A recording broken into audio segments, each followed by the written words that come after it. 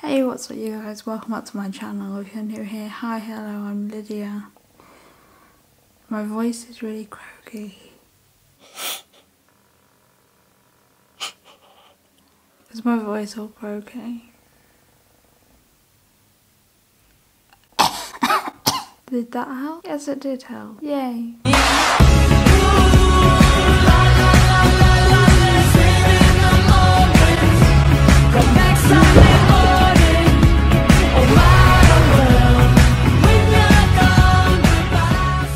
Hey, what's up you guys, welcome back to my channel. If you're new here, hi, hello, I'm Lydia, and today we're going to be talking about my toxic ex. Now, if you watched my last video talking about Lantern, I mentioned this toxic ex.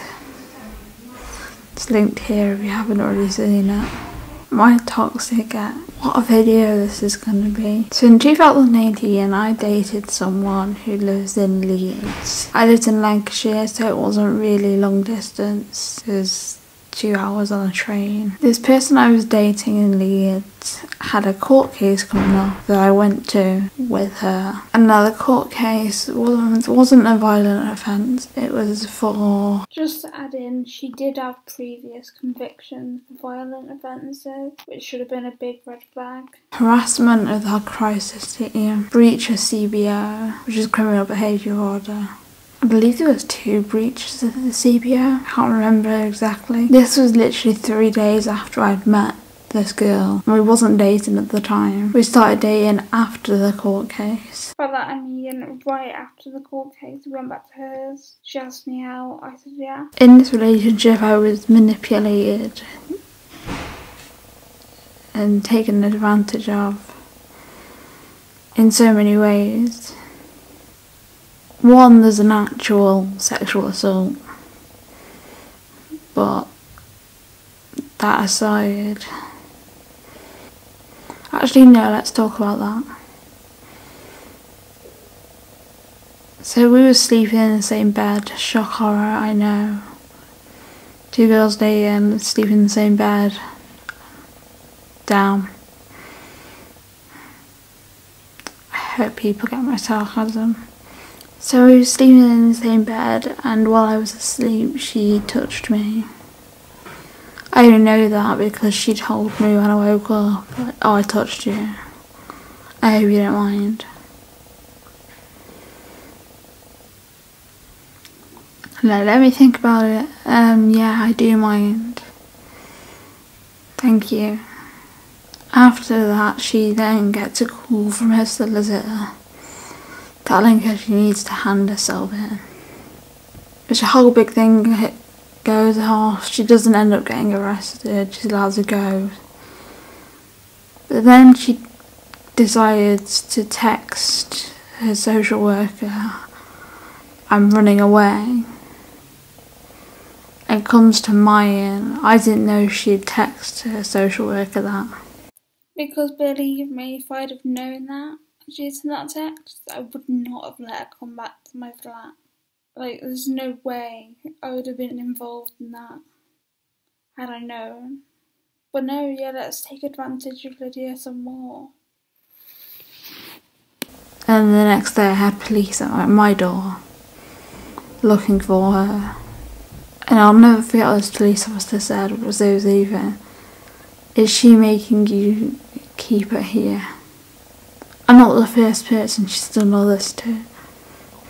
But she really got me believing in this whole conspiracy against her. With West Yorkshire Police. She really got me believing it.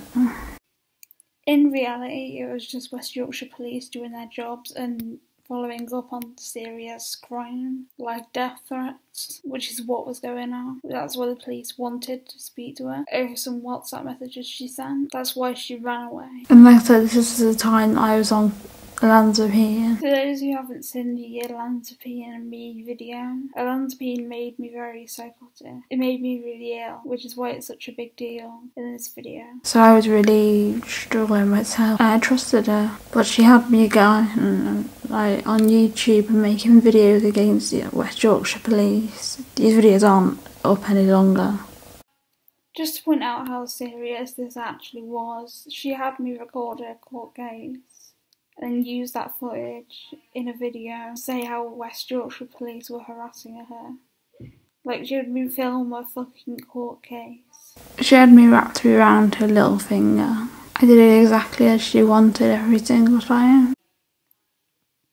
The cherry on top of the cake is, she said this in as simple words as I'm about to put it. If I can't fuck you, I'm gonna fuck other people. That's okay, right? Like, if I didn't answer the phone, she'd phone and phone and phone and phone and phone and phone and phone and text.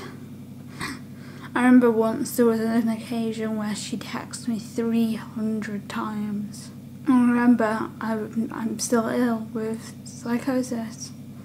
It was just calls and texts constantly. Anyone who knows me knows I'm the worst person at answering a message. The best way to get hold of me is to message me on Twitter. She made me believe that the people I live in with was conspiring against me, which I didn't even know them, so why would they be? My friends were toxic, and I should leave them because they're making me ill.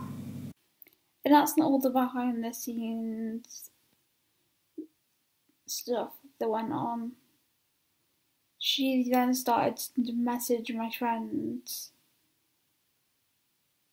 about one of my other exes' history and started saying they was bad people and blah blah blah and everything. She made me lose so many friends so quickly. I used to go out on nights out and enjoy mixing with people, or the people I mixed with had been messaged by her, so they didn't want to hang out with me because of the association.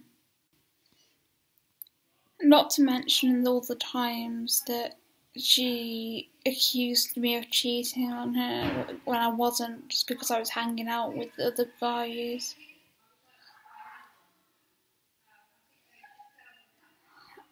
Like, it was unbearable. One minute I'm a cheater, the next she wants me by her side, the next she's sleeping with other people because I'm not there. Yeah, you heard me right. She was sleeping with other people while with me, just because she craved sex. That's not a relationship. I then said sex doesn't make the relationship, and she said a relationship without sex is like a boat without water. Which I don't think is the case, and I don't believe.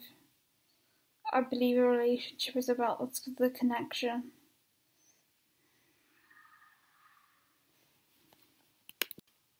I truly believe the only reason she actually told me about that was to try and pressure me into having sex with her.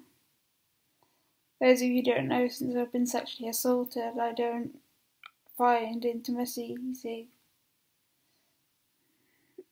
I actually really struggle with it. So, yeah, that was a good part of the relationship. I truly believe she didn't want me to have anyone to turn to. She wanted to be the only person in my life, which is why she pushed all my friends away from me. Which is why she made the running away thing to my flat.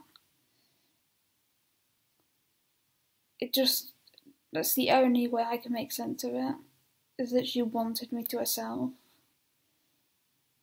The entire relationship revolved around me giving to her, which to a degree is fine. A relationship works both ways. You give some, you get some. But when I say she needed me all the time, is no matter what I had to do, or I had an appointment or not, I had to drop everything and focus on her. I once said I've got to go, I've got an appointment with my psychiatrist. I need to go to this appointment. And then she threatened to call her through it, so I dropped the appointment. If I didn't do what she wanted, she'd threaten to kill herself. I'd be like, you don't love me, I'm going to kill myself. I can't live without you, I'm going to kill myself. Bearing in mind, she knew previously that my ex said that and did that. One of my other exes previously committed suicide in front of me after breaking up with him. So her threatening this, knowing what she knew, it was just a play to get me. Not to mention she made the whole relationship revolve around sex. She was like, I can't sleep with you, I'm going to sleep with other people. Very matter of fact, not asking permission. Because, bitch, if she'd have asked, I'd have said, so you want to cheat on me. The whole relationship was just toxic. It had to be here. When we broke up, she continuously called me and texted me and called and called and called and called and called. And wouldn't stop until I got the police involved. That was the only thing that made her stop. Because what she was doing to me would have been a third breach of SDBO, which means prison time. I'm just glad that it wasn't like a close relationship. I'm glad there was some distance between us, because it made it harder for her to harass me. That's all I've got for this video. If you're new, subscribe. My links are all in the description down below. Thanks for watching, and I'll see you guys on my next video. Peace.